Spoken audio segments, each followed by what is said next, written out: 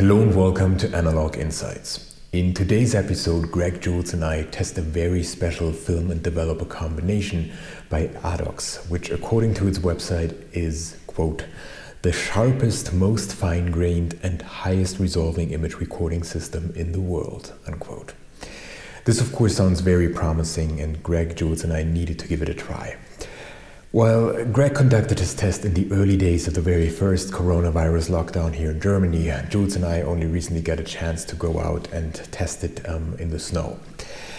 Greg used his Pentax LX with high-end Pentax lenses, while Jules and I settled for the Nikon F6 and the Tamron 24 to 70mm f2.8 SP lens. In order to get the most out of these 35mm negatives, we of course wanted to scan them properly, and here Greg settled for a digital camera scan setup with his Pentax K1, while Jules went for his Heidelberg NexScan F4100. So let's dive in there and take a closer look at the test setup and our findings.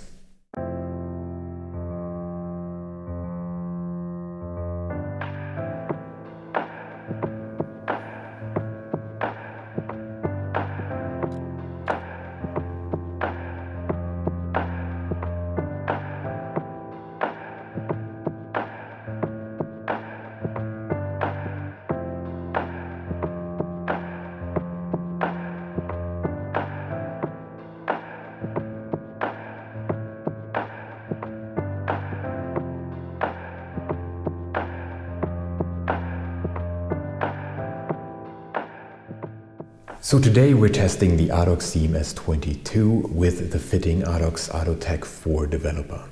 And ADOX claims on its website that, quote, no other film is sharper, no other film is more fine-grained, no other film resolves more lines per millimeter, and that is up to 800 lines per millimeter.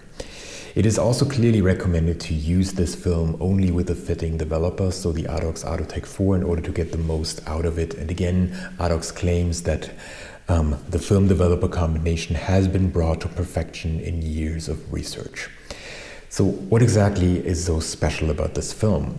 For one, it comes with a special monodisperse ultra-high resolution emulsion.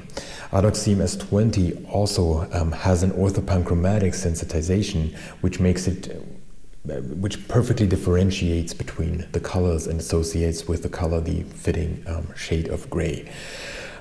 Furthermore, the anti-halation undercoat layer between the emulsion and the base material guarantees sharpness, while of course preventing any halation effects.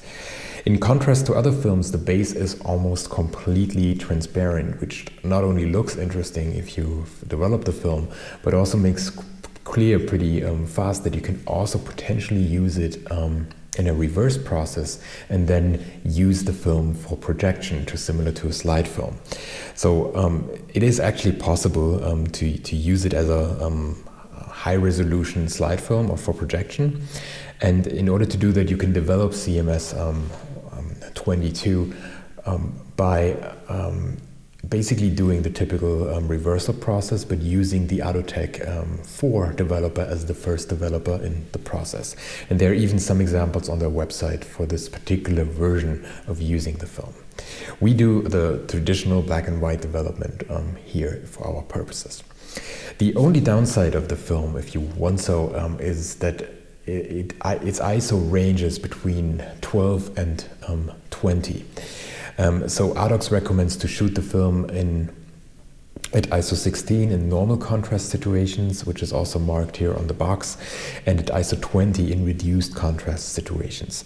As there is no DX code assigned to this particular film speed, it is important that you use a 35mm camera where you can manually set the ISO, or at least select ISO 25 and then use exposure compensation features to get to either the 20 or the 16 or whatever you want to shoot it at.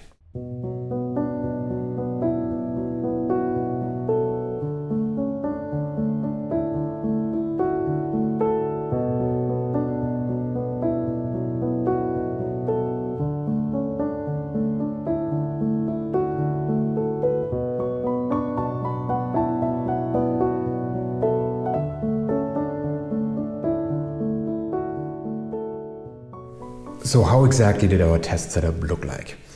To maximize sharpness and also get enough light onto the negative, we all decided to shoot the film from a tripod. Then Jules and I settled on the Nikon F6 with the Tamron 24 to 70mm f2.8 SP lens, so the version 2 here, because it comes with incredibly sharpness, and we could also make use of the Nikon F6's smart bracketing function. So for each motif we decided to take 3 different shots, one with a -1 exposure, one at the correct exposure, and one with a +1, setting the camera to ISO 16, so kind of in the sweet spot between what is recommended for the film, something between ISO 12 up to ISO 20. So we then developed the film in a delusion of 1:14 for 11 minutes, and most importantly had just 60 seconds of fixation. This is recommended to avoid blowing out the highlights, and apparently really important as far as we read on the instructions and at other reviews on the internet. Afterwards, the negatives were then scanned with Jules' Heidelberg NexScan F4100 professional scanner, which we recently featured in our scanning video as well. This allowed us to scan at 5000 dpi, resulting in a resolution of 6929 by 4606 pixels, so a 32 megapixel resolution. For his test, Greg shot a Pentax LX with a set of really nice, sharp, high-resolution Pentax lenses, so an 100mm f4 macro lens, an 85mm f2 lens, and the SMCA 50mm f1.2 lens. He exposed the film at ISO 12 and basically followed the instructions on the box, so developing it for 10.5 minutes. And the negatives were then scanned with a 36 megapixels Pentax K1, also using the same 100mm f4 macro lens in a dedicated Pentax setup that is still compatible with the digital camera today, and is originally meant for slide film, but also works great for scanning the negatives here. And again, he got really high resolution scans out of it. And here you can see some of our results.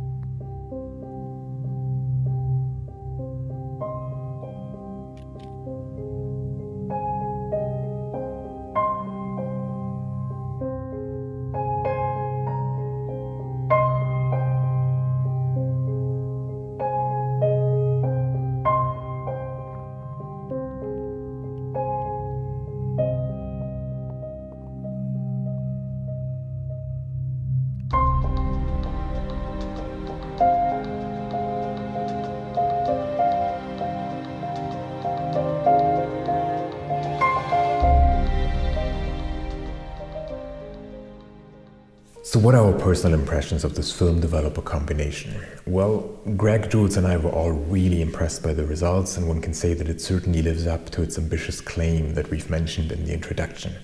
So this is not marketing, but actual high-tech performance of a film and developer combination that was really geared towards sharpness and high resolution.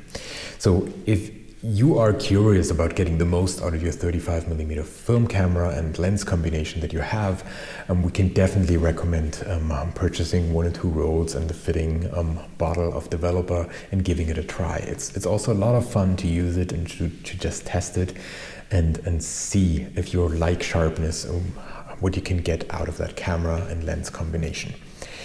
In our test, the combination produced very sharp, high-resolution results while retaining good detail contrast, which is also important.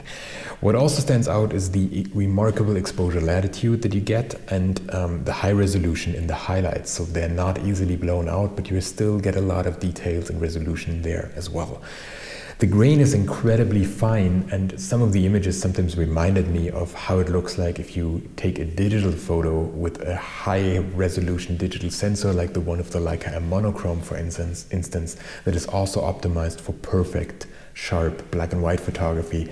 And I saw some similarities here, and because of the fine grain, it really takes a closer look to see, okay, this is an analog image, and it's also a 35mm image, which is really surprising in many ways. So much about the qualities of the film and developer combination.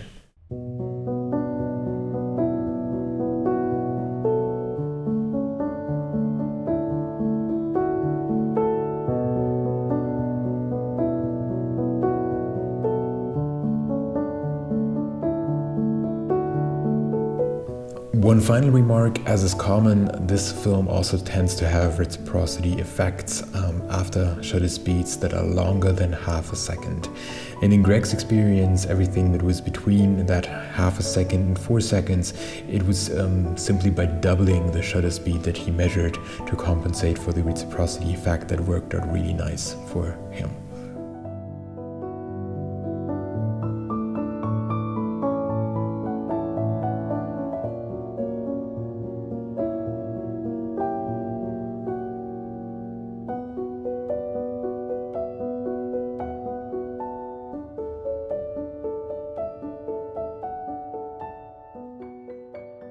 So thank you very much for watching. I hope you enjoyed this episode of Analog Insights and our review of the film developer combination of the ADOX CMS 22 and the ADOX ADOTECH IV developer. If you enjoyed this video, please remember to like it and maybe even share it with your friends. And if you want to see more videos like this, please subscribe to our channel. Jules, Greg and I really appreciate each and every subscriber coming our way. So thanks for watching. I hope to see you soon. Bye.